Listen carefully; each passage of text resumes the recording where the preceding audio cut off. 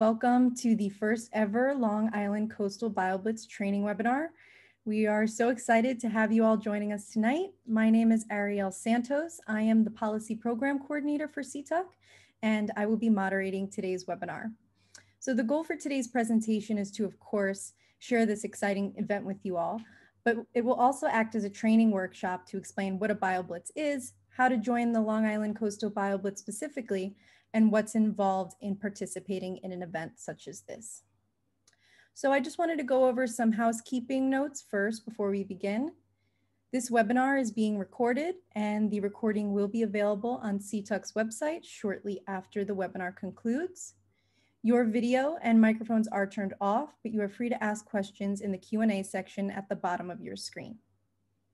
If you don't have a question but want to share a resource or discuss amongst the group, you're more than welcome to use the chat box.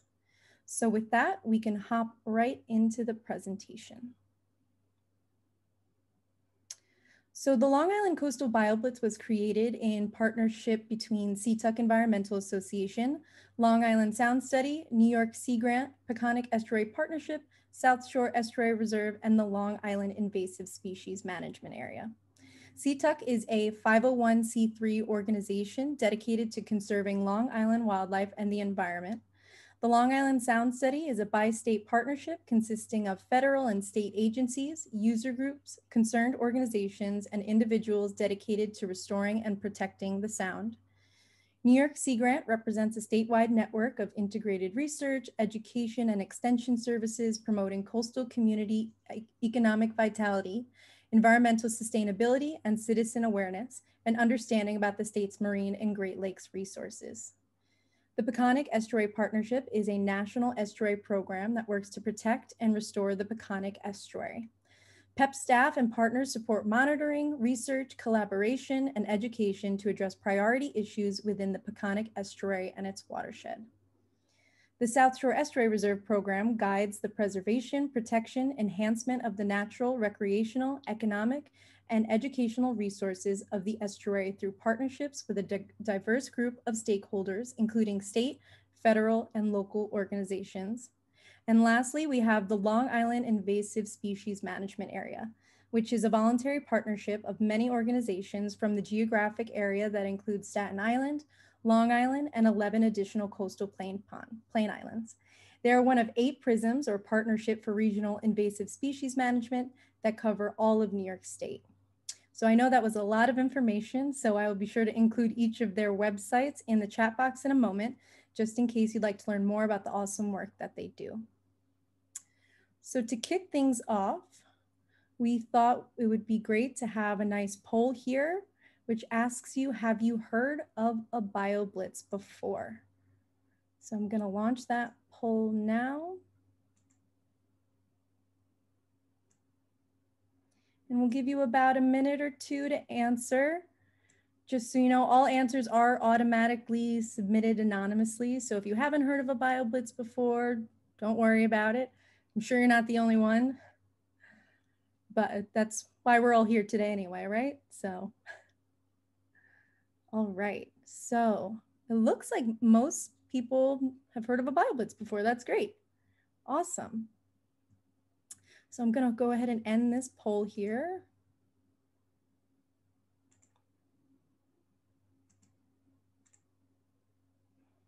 All right. Now, I think a good place to start would be defining what a BioBlitz is. I know half of you at least know what it is, but it's defined as a community science effort to record as many species as possible within a designated location and time period.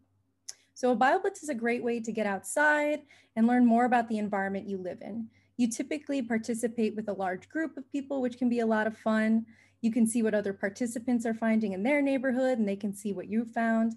And since a BioBlitz is designed to focus on a specific geographic area and time period, it kind of acts as a snapshot of the biodiversity, which is really cool. And some other great aspects of a BioBlitz are that you can discover rare or endangered species, you can help identify invasive species, preserve unique and valuable habitats, understand long-term changes, And like I touched on before, build community connections with nature and better understand the biodiversity of your area. So with that, I'm going to pass it off to Emily Hall. She's the conservation policy advocate, also of CTUC, and she will talk about all the different habitats included in this coastal bioblitz and the various species you might find there. Thanks, Ariel. Hi, everyone. So as Ariel mentioned, I'm going to be going over some of the really unique and valuable habitats that we have on Long Island, some of the species you might see while you're kind of bioblitzing in these habitats, and then some of the specific sites, kind of parks and preserves that you can go to see some of these species and habitats. So the first one we'll start with is beaches and dunes. Obviously, Long Island is well known for its beautiful beaches and kind of diverse variety of beach habitats. So beaches and dunes are kind of defined as transitional sandy or cobble shoreline area between the land and marine environment. These dynamic systems are in a constant state of erosion and deposition due to tidal action, currents, and wind. Next slide, please. Okay, so as I mentioned, we'll go over some of the species you may see in these habitats. This definitely isn't an exhaustive list, but it's kind of just a small portion of some of the ones you might encounter. I should also point out that we've identified some species that are native and some species that are invasive. Native species means that it's a species that's developed as part of the ecosystem over time for basically hundreds or thousands of years. It's kind of developed into an ecosystem and provides specific functions to an ecosystem. Invasive means that it's non-native and it produces some kind of harm to the economy, environment, or human health. I should also make a note, though, that there are some plants or animals that are non-native, but not necessarily invasive, because either they don't establish as well, or they don't cause harm that's associated with invasives. Also, each species is often found in more than one of these habitats. So we're just kind of creating a little bit of a, highlight a species you might see. All right, so let's start with horseshoe crabs. Horseshoe crabs are a very characteristic species of our beaches. They've been around for more than 300 million years and are more closely related to spiders than crabs. During the late spring and early summer, these crabs travel from the deep ocean waters to our coast to breed, and their eggs are a food source for coastal birds. Next, another great species is the American oystercatcher. This shorebird is boldly patterned with red-yellow eyes, a red-orange bill, a black head and breast, brown wings, and a white underbelly. They are some of the only birds in this environment that are able to open clams and oysters, hence their name. So the common tern, they are the most widespread tern in North America. They have long, narrow, and angular wings with pointed wingtips. Unlike gulls, they have straight and slender bills. Their tail is also forked. Their bills also have an orange color with them, tipped in black, while they have a black cap for the breeding birds, and then for the non-breeding birds, you might see a white forehead. They also forage in groups and then nest on the ground in colonies. All right, the amazing seaside goldenrod. And this is a native perennial plant that produces a tight clump or narrow evergreen leaves with deep yellow flowering heads, and it's highly salt tolerant and deer resistant. The tree of heaven. So this is the first invasive that we're looking at tonight. This plant was native to China. It was introduced to the US in the 1700s as an ornamental plant. The bark is smooth and brownish green when young and eventually turns light brown to gray, resembling the skin of a cantaloupe. It's capable of reaching 80 feet in height, and the flowers are small, yellow-green, and appear in clusters. All right, next slide. So then also we'll be highlighting some of the BioBlitz sites that you can go to that you can see some of these habitats. And again, a lot of the sites consist of multiple different habitats, but we're just kind of highlighting a few for you. Also, I should point out that each habitat or each site is labeled with the different estuary that's associated with it. So SSER stands for the South Shore Estuary Reserve, LISS stands for the Long Island Sound Study, and PEP stands for the Peconic Estuary Partnership. So these are the three regions where you can find some of these different parks and preserves. So where you can find beaches, some of them include Robert Moses, Wellwind Preserve County Park, Northwest Harbor County Park, West Meadow Beach, and Jones Beach State Park. All right, next slide. All right, so moving on to amazing salt marshes. Salt marshes are coastal wetlands that are flooded and drained by salt water brought in by tides. The soil of a salt marsh is composed of deep mud and peat, which is decomposing plant matter. Salt marshes also serve as, oh, I'll just go back one second. Sorry. I just wanted to mention also that they serve as amazing nursery habitat, and they also protect the coast from erosion by creating kind of a buffer against these powerful waves that can come with storms. All right, next slide, please. Thank you. So one of the biggest kind of invasives you might see in this area, and you're probably familiar with, is the common reed. You may have also heard this referred to as Phragmites or frag. It's a very aggressive perennial plant that outcompetes native plants and displaces native animals. It can reach 15 feet in height and is often found in dense stands. The leaves are blue-green to yellow-green, and in late July to August, they have purple to gold, highly branched flowers. The seeds will appear grayish to fluffy later in the season. Next, we have the very, very neat diamondback terrapin. It's the only turtle that inhabits coastal marshes with brackish water. Brackish water is a mix of salt and fresh water. The carapace of this turtle or shell has multiple diamond-shaped rings, and their skin can range in color from dark gray to white with black irregular spots. And although their primary habitat is in the marsh, they can also be found right now during this season, actually, nesting on some sandy areas and beaches close to the marsh. After that, we have fiddler crabs. The males have one claw that's much larger than the other, some think resembling a fiddle, hence their name. Both males and females have a smooth shell and square-shaped body. Each animal has its own burrow with a small area of sand and mud around it. The burrow is a refuge during high tide and an escape from predators. All right, perennial pepperweed, another one of our invasives.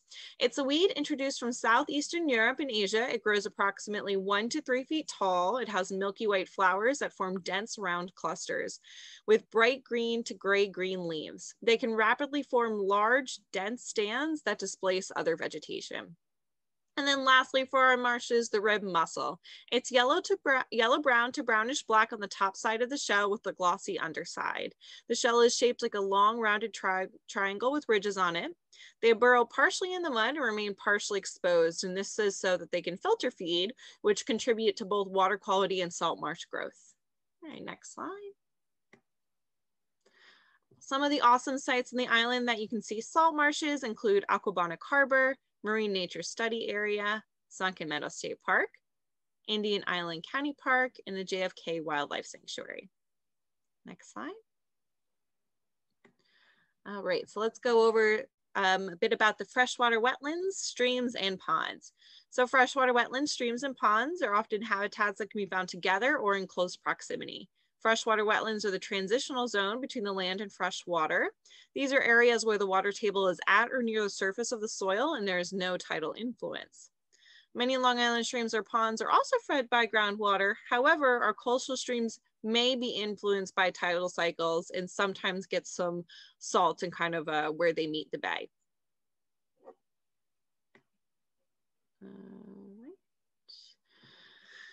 So what are the species you might see here? Many of you probably know bullfrogs and can probably hear them during this current season. So bullfrogs are the largest frogs in North America. They are green with some mottled darker green, black, and brown patterning. They also have a circle-shaped external organ, which is their eardrum. You can see it in that picture there, right behind the eyes. And they make a loud, distinctive juggarum sound when they're currently calling out to their mates. The great blue heron, they're the largest of the North American herons. They have long legs and a thick dagger-like bill. They appear blue-gray with a wide black stripe over their eye. And then Japanese knotweed, another very troublesome invasive, was introduced into the US from Eastern Asia as an ornamental in the late 1800s. It's a shrubby, herbaceous, wood-appearing perennial that can reach 10 to 15 feet high. They also have branch-like offshoots of small greenish white flowers from August to September. Next, we have the spotted salamander, a visually eye-catching salamander with bluish black or darker brown coloring and 2 rows of yellow or orange spots. They are an iconic vernal pool species, meaning that they were reliant on vernal pools, which are temporary seasonal bodies of water, to breed. Then we have the spotted turtle. This polka dot turtle has yellow spots on its head, neck, legs, an upper shell with a black background coloration. They are active from March to October and may be seen alone or in groups. Next slide, thank you. So some sites on Long Island where you can see some of this freshwater habitat include Cranberry Bog Preserve, South Shore Nature Center, Connecticut River State Park, Emma Rose Elliston Memorial Park, and Halleck State Park Preserve. All right, next we have coastal grasslands. Coastal grasslands are open glacial outwash plains dominated by tall grasses such as little bluestem and switchgrass. They often have a diverse wildflower community as well. Next slide. All right, some of the species you may see here include the black-eyed Susan, which is native to North America and is a very popular wildflower. It attracts butterflies, bees, and a variety of insects for pollination.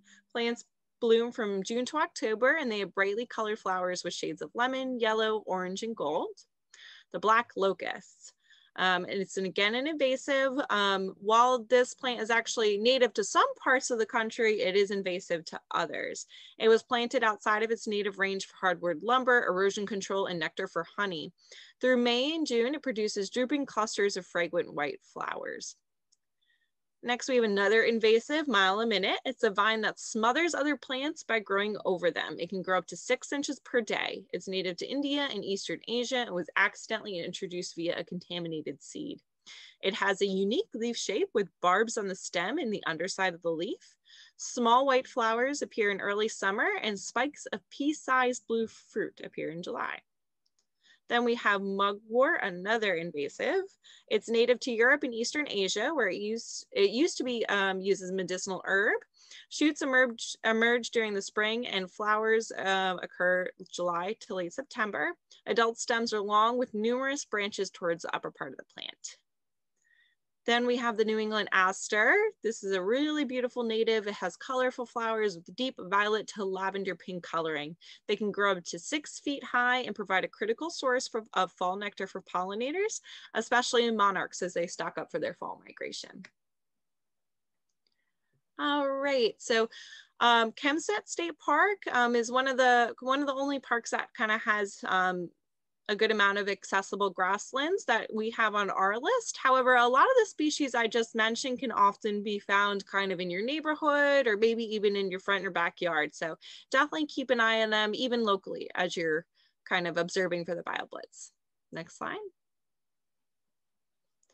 Coastal and inland forests. So coastal and inland forests around Long Island are heavily influenced by the coastal climate of Long Island. They also can have structural complexity with multiple vegetation layers. Next slide. Some of the species you may see include the bald eagle. Over the last several years, bald eagles had successfully returned to Long Island to breed. Obviously, they have their characteristic white heads with dark brown bodies. They eat mostly fish, which is one of the reasons you can find them near lakes, reservoirs, rivers, marshes, and coasts. Again, the black locust is also prevalent as an invasive in forests as well as grasslands, so keep an eye out for that. Then we have garlic mustard, another invasive. It's originally from Europe and Asia and has become a very troublesome invasive. It's introduced to North America in the mid-1800s for herbal and medicinal qualities, but it blocks out native plant sunlight and outcompetes them for moisture.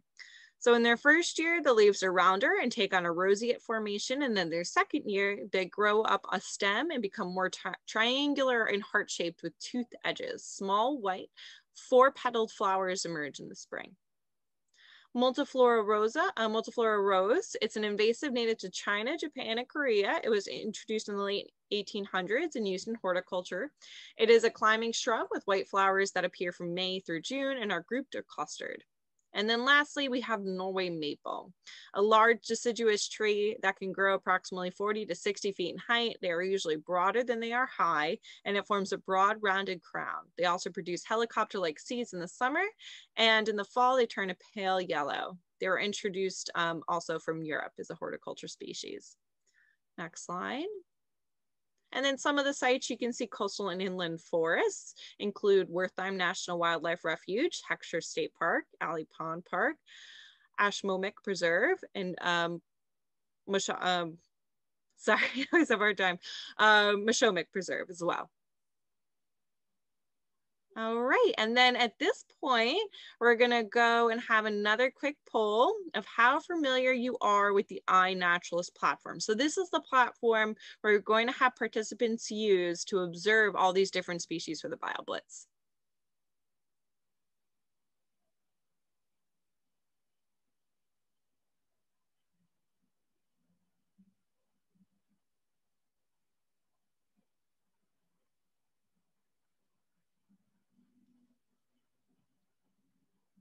All right, Ellen pulling.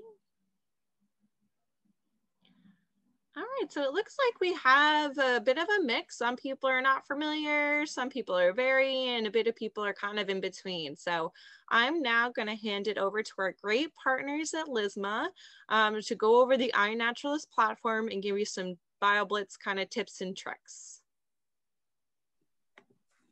Thanks so much, Emily. Thanks for doing that great presentation on all the species and ecosystems we can be excited about seeing. I'm Abby. I'm from LISMA, the Long Island Invasive Species Management Area. And I'm here joined by Haley Gladich and Bill Jacobs. Just to quickly say, LISMA is a voluntary association of land managers and landowners working together to prevent the spread of invasive species.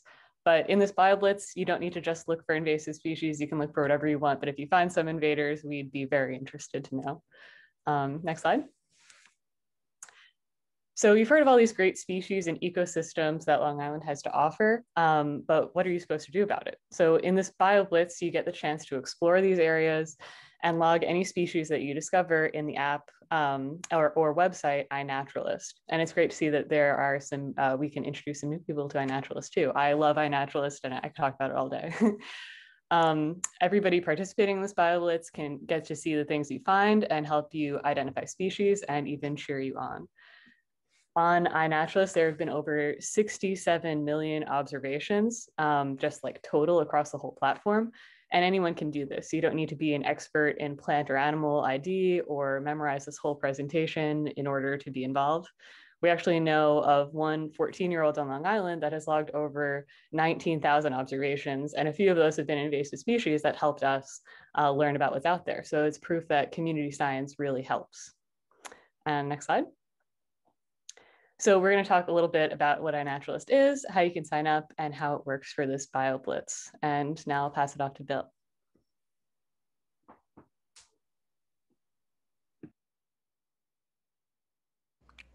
Thank you, Abby. I'm going to share my screen, my phone screen. There are two ways to get into iNaturalist. One is to go to the website at inaturalist.org. And when you go to the website for the first time, you can register. All you need is your email address and choose a password. They'll ask you to confirm your email address. And then you'll be able to use the online version, the desktop version. There's also a phone version, a phone app of iNaturalist. Similar to the desktop version, you use your app store, whether you have an iPhone or an Android, whatever your app store is, go search for iNaturalist. It's a free app. Download it onto your phone. And you can also register there with your email address and a password. I'm going to show you how easy it is. So you can see I have iNaturalist right there. Click it.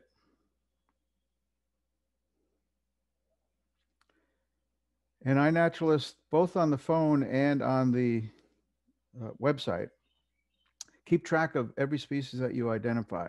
It's very cool. You can keep a life list of plants, animals, just about anything you see out there. And all you have to do is take a picture of it.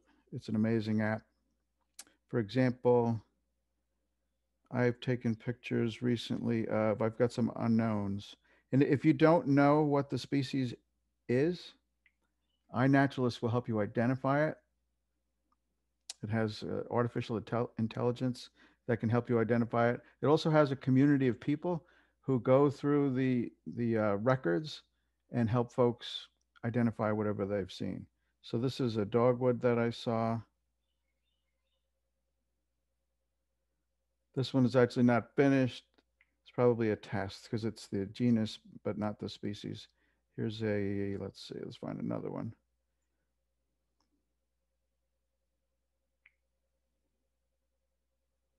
This is a good one. So this is a white heath aster. I wasn't sure what it was, but through the iNaturalist app, it helped me to identify it. Saw it in West Sayville. So this keeps track of all your observations. And I have 351 species that I've observed. So what I'm going to do is show you how to make a new entry. I go to observations, this green circle with the plus sign in it on the lower right-hand corner. Just hit that whenever you're going to take a picture of a plant or animal. I have some plants right here with me. So I'm going to select take photo and see if iNaturalist works. All right. And then try to get a clear photo if you can with some identifying feature. In this case, I have a flower, which is fortunate if you have flowers, but it will do it from leaves too. So I just take a picture. If I like the photo, I can hit OK. If I don't like the photo, I can hit cancel and try again. But this time I'll say OK.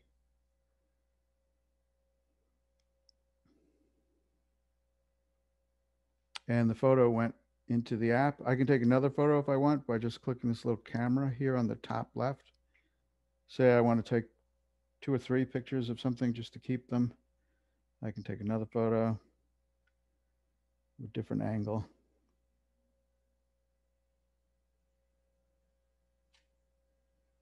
Hit OK.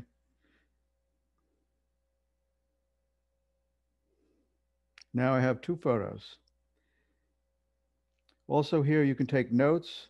If you were at such and such a park, say I was at Connecticut State Park, I could write that in the notes. You can see, okay, whoops.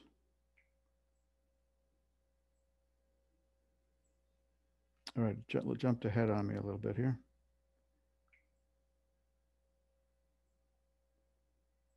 Let's go back to this unknown species.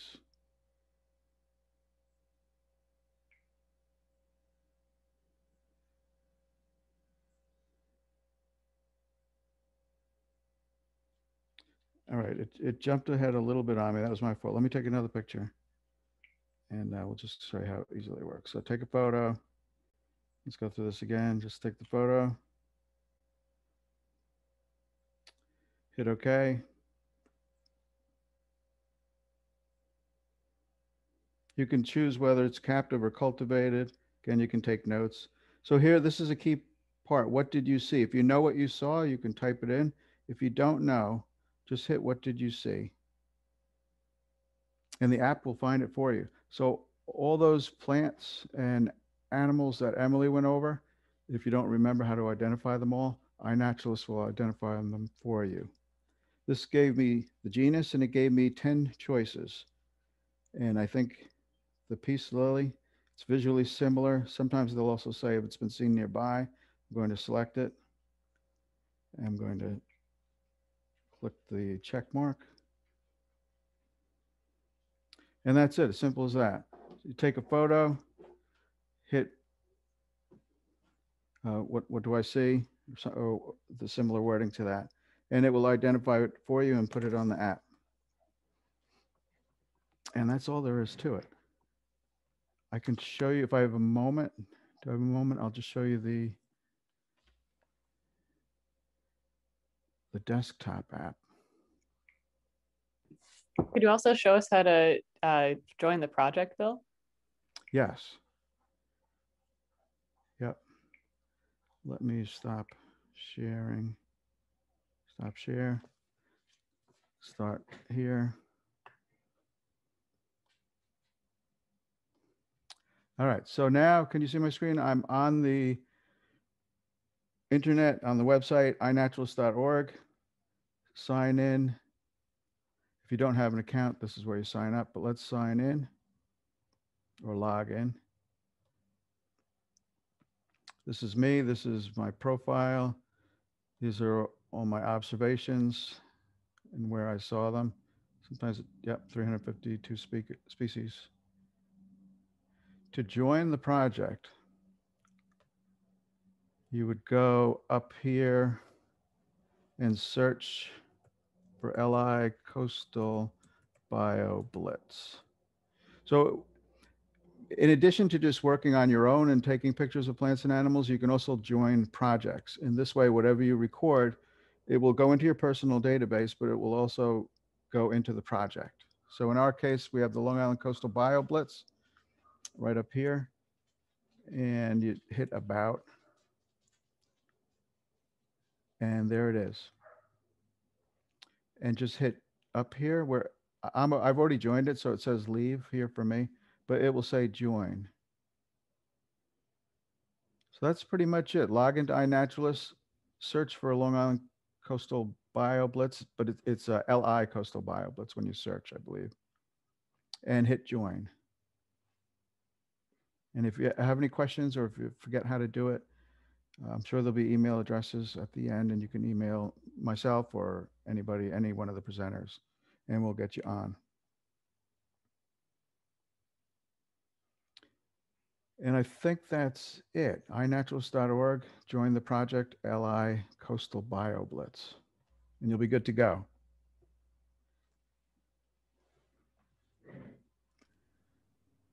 Great, thank you. Bill, if you want to stop sharing your screen, I can share mine again, and then we can go back into the presentation. Awesome, thank you.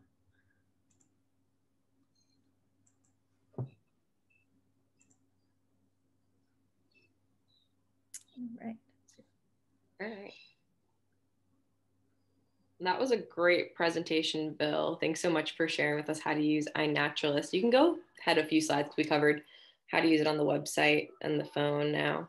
Awesome. Oh, are we going to show the videos? Sure. Sure. As long as sound is on and the share audio on.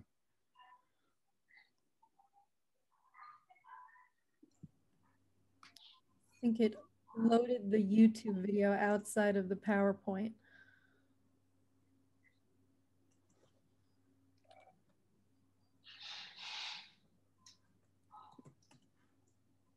It might not work unless we go right to YouTube, which I can do. I'm going to do it right from the Google Chrome here. Should I mute it or keep the volume on? Volume on, I think. Okay, lower it a little bit. Apologies for the ad.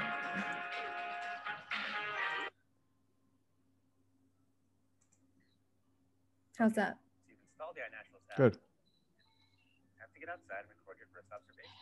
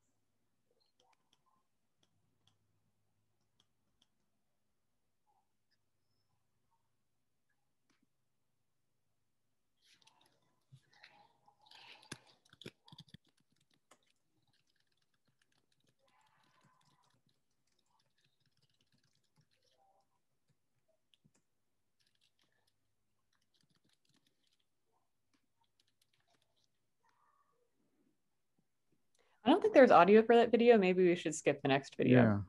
Yeah. Okay.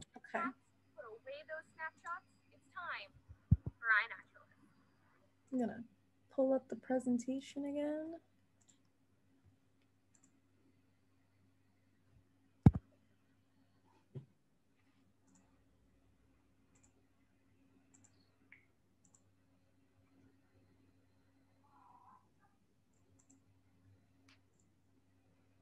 Can you guys see that okay?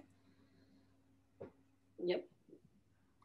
All right, well, awesome. Now that you guys know how to use iNaturalist, you're almost just about ready to get out into the field and start using it. So remember, you can go onto the website when whether you're good at multitasking and you can do it now, or when the presentation's all over, you can remember to go to the LI Coastal Bioblitz and hit join. So yeah, you can head over to the next slide.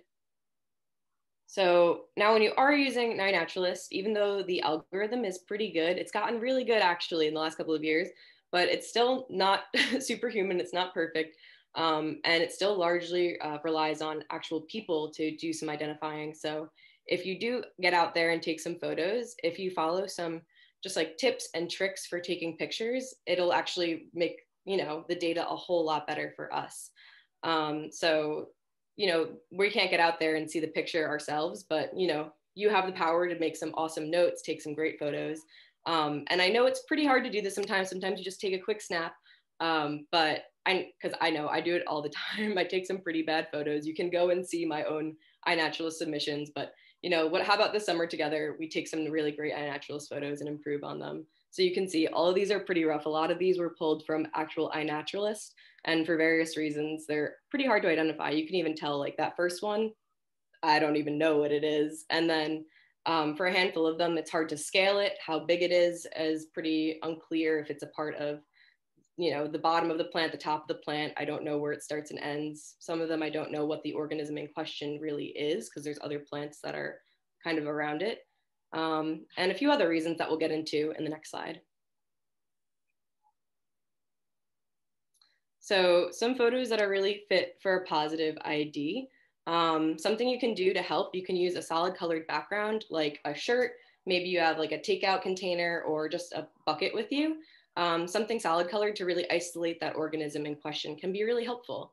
Another way you can isolate that mystery species is if you take your hand or a finger, maybe even coin or some keys, that'll be used as like a reference object so we can get a scale of it. Taking multiple photos also really helps too. And you can get some different angles as Bill did with his peace lily. You can get closer up on the organism so we can really help distinguish it. And oftentimes it can be helpful to see some other organisms because sometimes other organisms obligately associate with certain species. So seeing those other organisms can be helpful if they're also close-ups of the one organism you're looking at and trying to figure out. For instance, if we're looking at mushrooms, again, this person, they used some awesome angles. We got the underside, which was really great for identifying. We now know that it has gills that puts us one step closer to a positive ID. They also took lots of great photos. I grabbed this from iNaturalist, obviously. And they made a great note, really quick, simple note saying, lots of this growing attached to litter and soil, mixed hardwood and crabapple, which again, oftentimes mushrooms obligately grow with certain tree species, which helps us to identify a picture. If we're talking about coastal areas, we can extrapolate this to maybe if somebody posted a snail and then they left a quick comment that said, lots of these snails all over the grasses in a low tidal marsh area. And now I can say, okay, well, I know periwinkle snails, they feed on salt marsh cordgrass. It could be a periwinkle and put me that much closer to identifying it. So again, a quick, simple note can be really helpful. For plants that are submerged in, or for aquatic plants, it can be helpful to submerge them in some shallow water. If you've never taken seaweed or an aquatic plant out of the water, it very quickly loses its shape and just looks like a pile of mush. So if you kind of submerge it in some shallow water with some good lighting, you can actually get a really great photo of an aquatic plant and we can get a really great ID. For things like hermit crabs, if you feel comfortable picking it up, otherwise, you know, you leave it alone. But if it is submerged in the water, it might actually come out. Some hermit crabs, hermit crabs in general, as a lot of you might know, they don't create their own shells. So being able to see the actual hermit crab itself can really help for identification purposes as well. But in general, you know, making sure the organism in question is clear, you're getting a lot of those plant parts like flowers, petals, that can really help. So yeah, next slide. And while you're out there, we really want you to have some best practices in mind. And to keep it really simple, we want you guys to be safe, be respectful, and have fun. So while you're out there, remember to pack some essentials. It might be hot, There's going to be bugs, and we really want you guys to be safe while you're out there. So remember to bring some sunscreen, pack some water, and protect yourself against bugs. If we're on Long Island, we know about ticks, and we'll talk more about that in a minute. So, just come prepared. Think about, you might be out there for a little while collecting these species. So we don't want you guys wilting out there in the heat or getting eaten alive by bugs. With that, we want you guys to protect yourselves from poison ivy. So by knowing what this is, you can protect yourself that much more from it. And oftentimes you might see it on the ground as like just some small individuals, and you'll notice right away those 3 leaves that are all pretty much upright facing. They're a little shiny and the leaves are irregularly lobed. Often those 2 bottom leaves are going to be in line with each other, and they're going to be perpendicular to that top leaf in sort of like an isosceles triangle fashion. You might also see them vining up a tree, and that vine might look rather furry. You might also see it as a woody shrub. I've seen them at about eye level, and I'm about 5'1". You can't really tell right now, but that's pretty tall for poison ivy if you've never seen it that tall. But if you know what the leaves look like, you can really easily recognize it in all forms. And if you're not sure, iNaturalists should be able to tell you what it is, so you can get very familiar with it and also count it as another species that you ID'd. If you do get any poison ivy on you, be sure to wash your hands off or body parts off with cold water and dish soap, or Technu, which is a brand name for poison ivy specific soap. And of course, we have ticks. So depending on where you are, you might easily find them in your backyard already, and you might be quite familiar with them. There are 3 main kinds on Long Island. We have the deer tick, the dog tick, and the Lone Star tick. All of them are known for carrying diseases, and they can all be quite small, as you can see in this photo, up to from even A and B, C, those are small, but all the way over to D. That one's really tiny. So it's really important to protect yourself and then check yourself later on. Especially if you're going into forested or grassy areas. But as you know, on Long Island, you can find them literally anywhere. I found them in the craziest places. So before you go in there, you might look a little silly, but if you can tuck your pants into your socks, that's great. I mean, think of it as the explorer's uniform. That's what I do when I'm walking around in my socks tucked into pants look. And if you're so inclined, you can buy tick spray with permethrin in it to spray on your clothes and shoes, maybe your backpack, 24 hours before you go out. Never on your skin. And after your bioblitzing, you can, before you leave your location, be sure to do a quick tick check, feeling for warm spots behind the back of your legs, your waistline, your armpits, behind your ears. And a pro tip, something I always do, is bring a lint roller with me and roll your clothes off. You might not see these tiny little ticks, you might not feel them, but the lint roller is sticky and it'll get to them. I'll go through it like 2 times if I can. And then when you get home, take a nice hot shower, throw your clothes in the dryer, because ticks really don't like the heat. Next, we want you guys to be respectful. So be respectful of park signs and private property, abide by those park rules like closing times and staying on the trails. Also, we really don't want you to trespass for the sake of the bioblitz. It's not that, don't go that deep.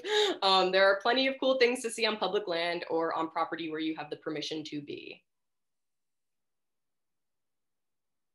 Yeah, and of course, be respectful of nature.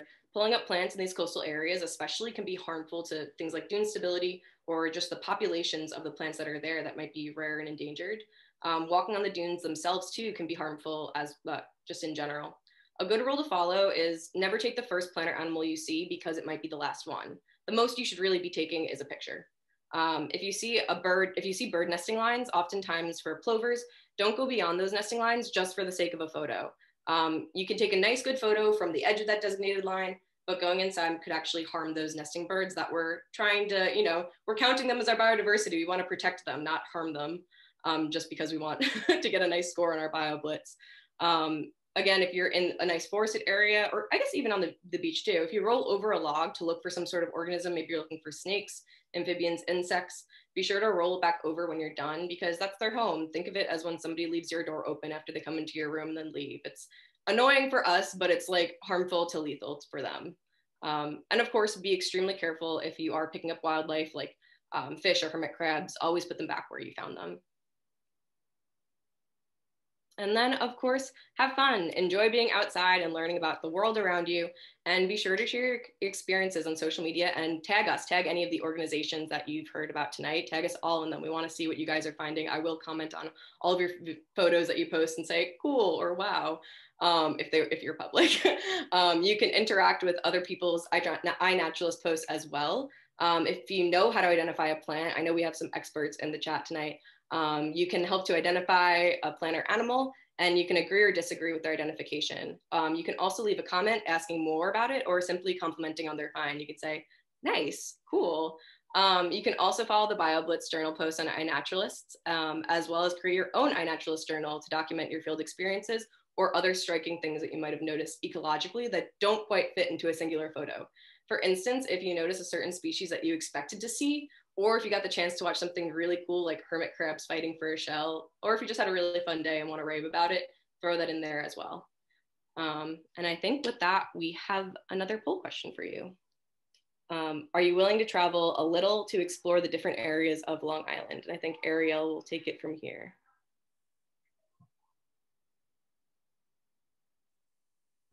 Awesome. Thank you so much, Abby, Bill, Haley. That was great. So yes, we have our third and last poll for tonight. Are you willing to travel a little to explore different areas of Long Island? Some of the answer options are, I prefer to stay within my neighborhood, I'll go anywhere, and I don't want to go too far, but I'd be willing to travel within reason, which I can identify with. And it seems like that's most of the people. All right, we're amongst friends here. I'll give you guys a few more seconds to answer, and then I'll share these results with everyone.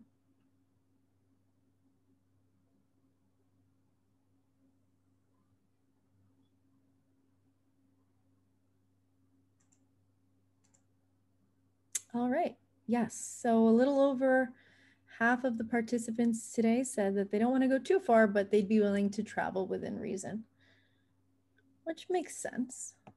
So whether you prefer to stay in the neighborhood or explore areas far from home, there are plenty of sites around Long Island where you can survey for plants and animals. To help BioBlitz participants find sites near them, we put together the Google Earth BioBlitz site map. So this map lists various types of habitats, like the ones Emily went through earlier in the presentation, and some sites even have multiple habitats within them. So to explain how to use the map and show some of the information it contains, I'm going to navigate to the map now and highlight some sites within each estuary. And just to note, the goal of this map is to act as a helpful tool and guide. So please feel free to explore wherever you'd like. So I'm going to switch over my screen share now.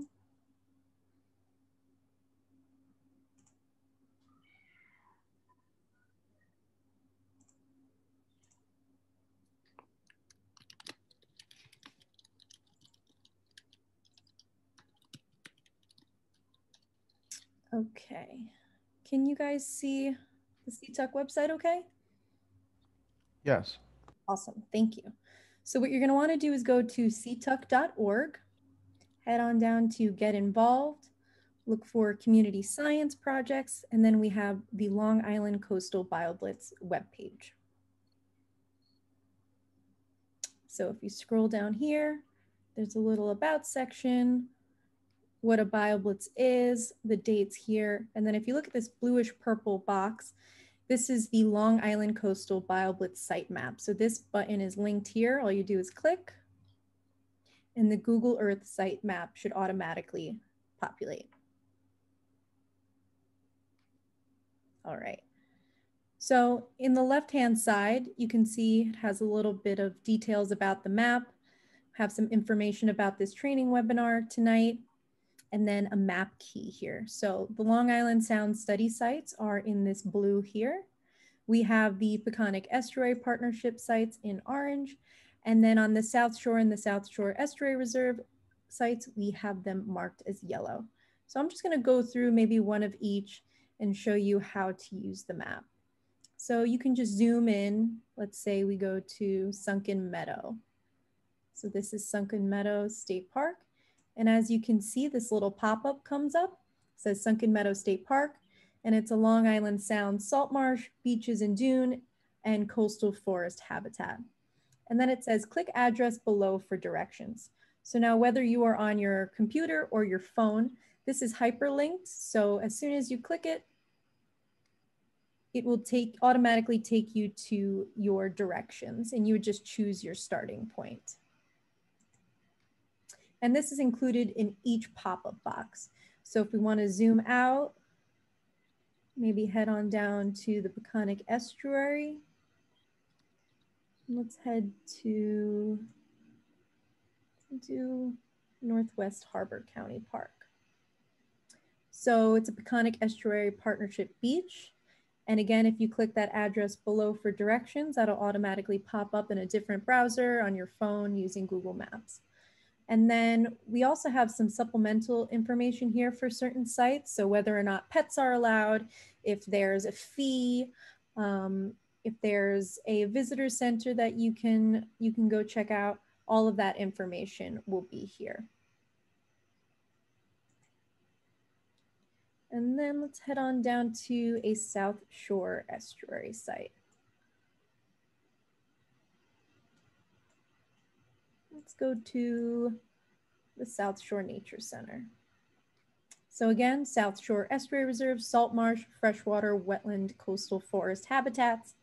Have that address below, the website for more information. And then as you can see in this one, the Wildlife Learning Center is open on weekends from 1 to 4. All right. And if we go back to CTUC's website, we also have a brochure, a printable, downloadable brochure that you can use as well. And it's on the same webpage as the site map. So you head on down to Get Involved, Long Island Coastal Bioblitz.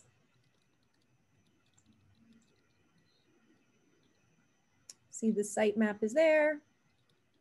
Great little countdown here about our webinar tonight.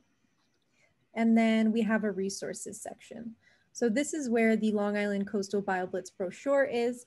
It has a QR code to the iNaturalist project page, has all the important dates, goes through again what a BioBlitz is, what the Long Island Coastal Bioblitz is, all those habitats we talked about earlier, some species you might find within those habitats. And then all of the map sites are actually listed here as well with a site key. So for the first one, you'll see Acquabonic Harbor SM, that stands for salt marsh, and that site key is right here. In addition to all the sites and species, we have those tips, tricks, and best practices as well. So pack the essentials, keep an eye on your surroundings, and of course, have fun. So when you visit the website, all the resources after this webinar will be here. So that recording will be here. And you can come back here, click either of these images, and you can actually then download and print it out if you'd like. So I'm gonna switch my screen sharing again.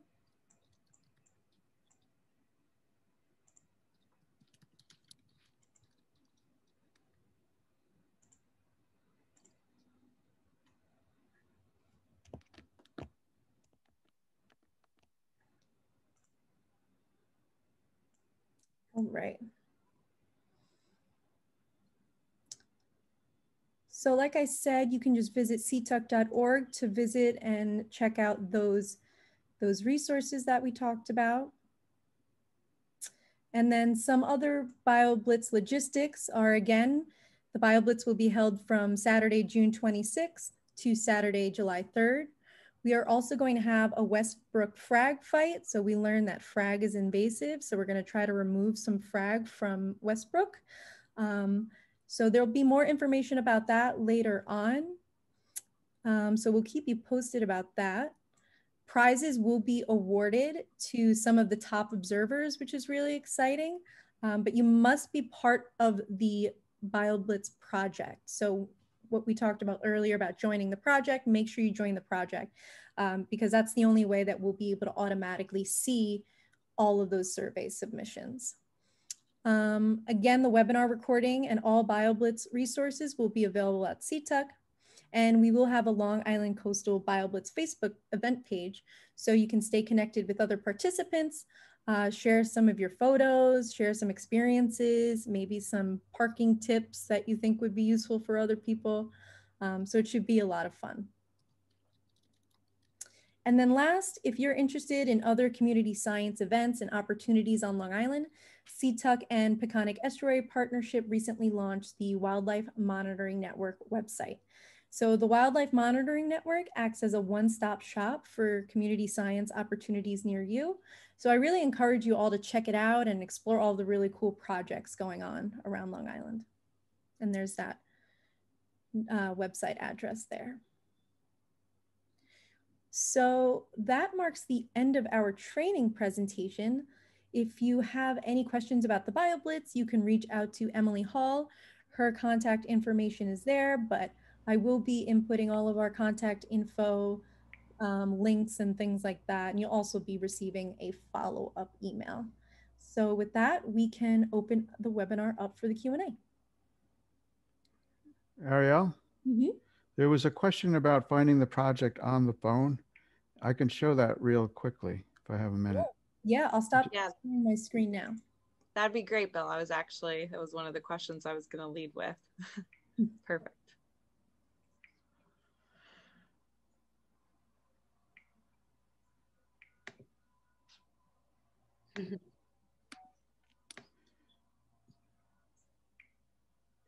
Okay. Where's the, oh, sorry about that. Hang on one sec.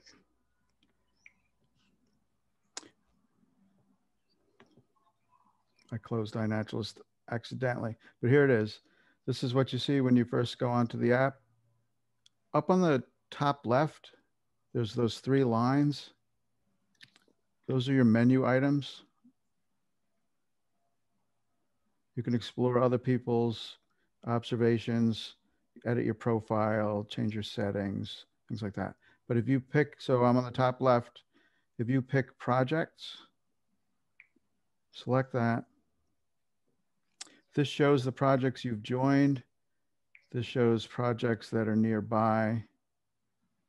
That's going real slow, so we're going to skip that one.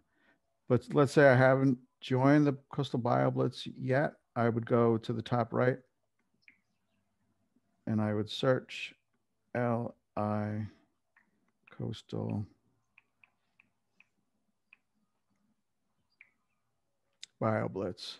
And the choices will come up to the different choices we have. So just pick that one and hit join. See the join right there. So just to review that, you're on the main screen. Go to the menu on the top left, those little lines, 3 little lines. Some people say it looks like a hamburger. Doesn't to me, but select projects and search for LI Coastal Bioblitz and then join. Is that good? Hope that helps.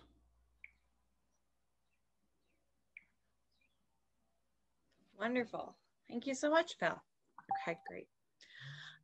So we can start off with a few questions. First, I see that we've gotten a series of questions about kind of where the BioBlitz takes place. And although we offered kind of a series of different sites where you can see different habitats, you are able and encouraged to BioBlitz and observe from anywhere on the island. So please feel free, your front yard, backyard, as I was saying with some of those coastal grassland species, you may even see them around your neighborhood.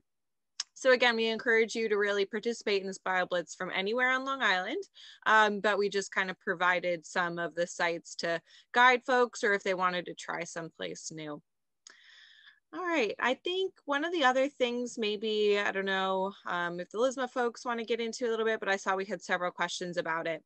In terms of kind of setting different settings for your observations in terms of where they're located or people can see they're located in terms of geotagging for privacy concerns or whether there's a rare species kind of out there and you don't want people to necessarily know what it is.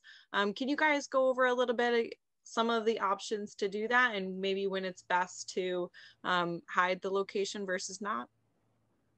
I can do that. There are 3 choices. When you make an observation on your phone, you can select, there's a menu that says location visibility. So you have your cell phone there, when you're taking a picture of an planter animal, you select location visibility. You'll see it listed right there. You can just leave it the way it is on the default, which is open, or you can select obscured or private for location. Generally, I keep it on open if I'm out in a park or around and just looking at typical plants and animals. If you don't want your location known, then select obscured. That's the best choice. So if you're in your backyard, if you're at home and you don't want to reveal where your house is, or if you know you're looking at an endangered or rare species, that won't happen very often, you can select obscured. So that's it. Check for location visibility. Usually you don't have to do anything, but if you want, you can set it to obscured for location. Wonderful, thank you.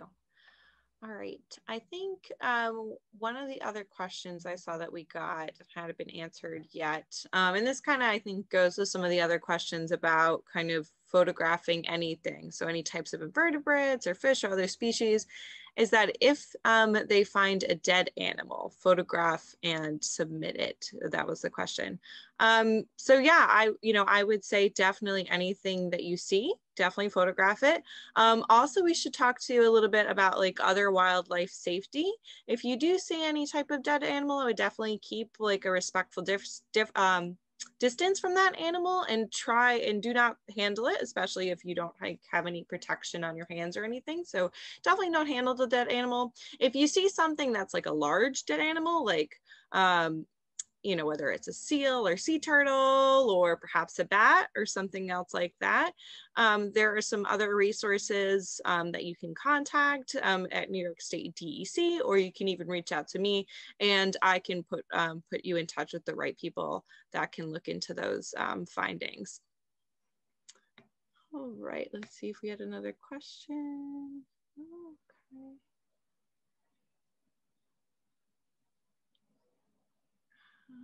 I think that gets at most of the questions. Oh, okay. That's a great point too from Steve Young in our chat. Try not to chase reptiles and amphibians or mammals to photograph. That is definitely true. Yeah, I mean, pretty much just kind of go out there, take pictures of what you see. Like I said, keep a respectful distance. And as Haley was mentioning, if you kind of move some different logs or sticks or wood around, just try to put things back the way you found them. All right, do we have a raised hand? I think so, from Anita. All right. Anita, if you wanted to type your question into chat or into the Q&A box. Oh, hit it in air. Okay. No problem. All right. There was another question that I can show, which was can't find how to take pictures. I can show that real Sure. quick. Yeah, please. Yes. Let's go ahead and do that.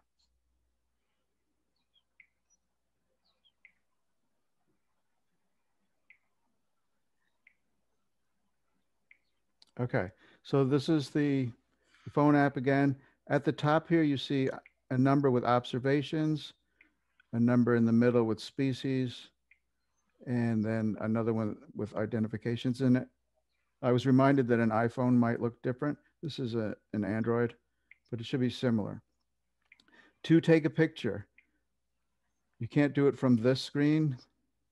The species one, go over to the left and go to observations.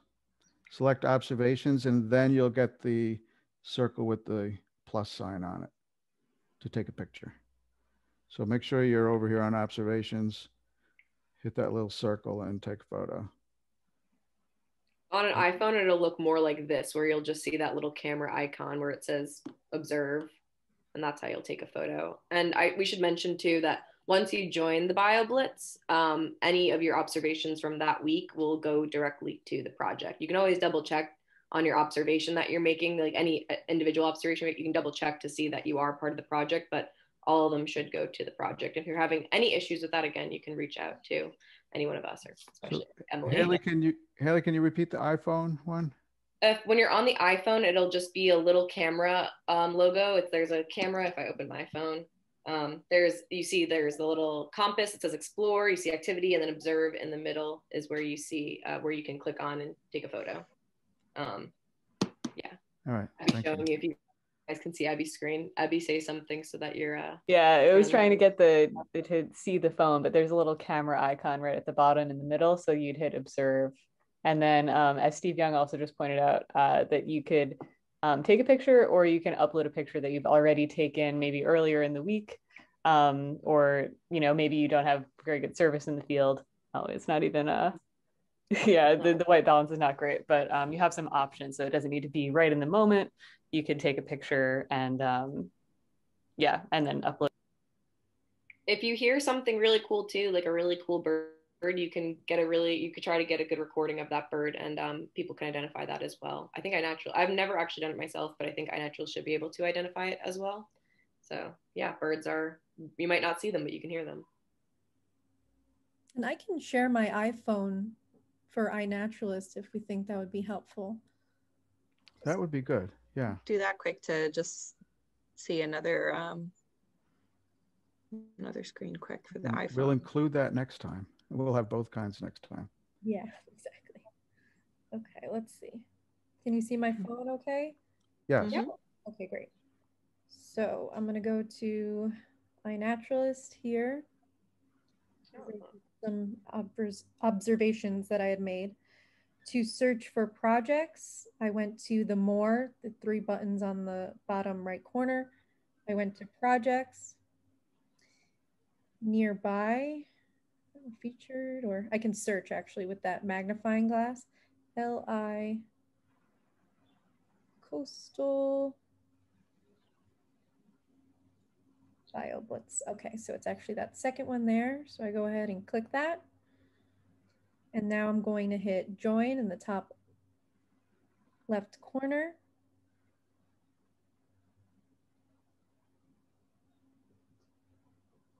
I don't know why it's taking so long to join.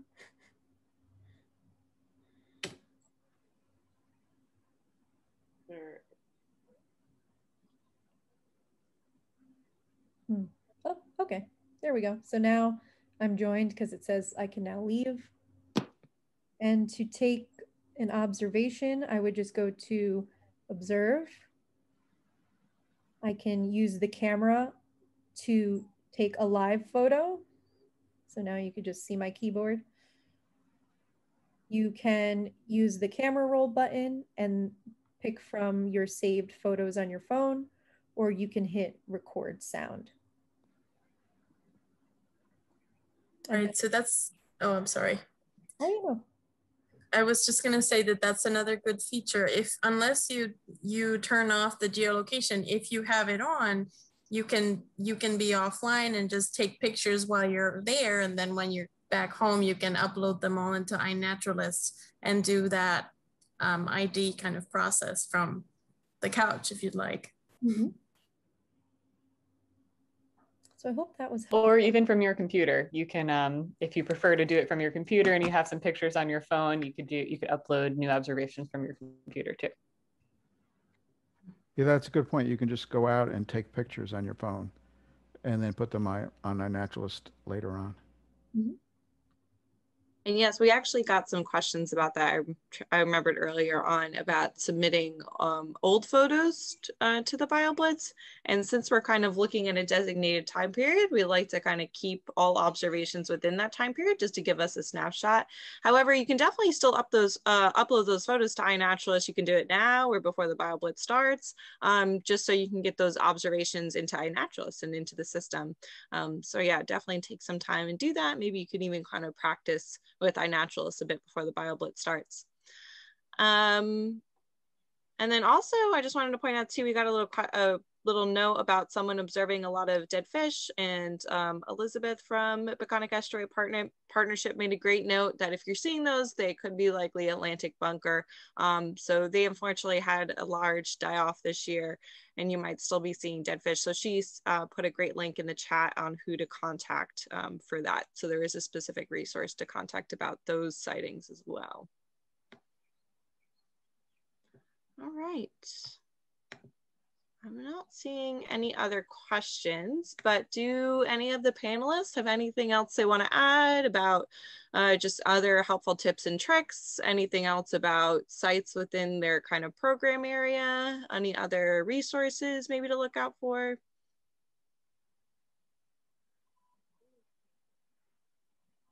Have fun. And go in pairs. Yes, it's good. Yes, safety always first. Do you want photos like feathers? Yeah, I mean, like I was saying before, any photos can be helpful. So definitely take photos of kind of everything you see out in the environment. Have fun, be safe out there, and be respectful of the place that you're in. But most of all, just explore all the cool habitats and species that Long Island has to offer. And like we said, we'll be following up this webinar with all the different resources we provided with you tonight. The webinar recording will be available on the CTUC website after tonight. And you can also join the Facebook page to kind of follow along with us and others as we kind of go out and find cool species for the BioBlitz. And then if you have any questions, like Ariel was saying, you can contact any one of us. My contact information is there as well, and I can kind of put you in touch with anyone else if you have any other questions or find any other type of interesting species. So thank you so much, everyone, for joining us tonight. We're really excited to get this BioBlitz going. We're really excited to see what you find. So hope you all have a great night, and yeah, we'll see you on Saturday. Thank you, everyone. Thanks, everyone.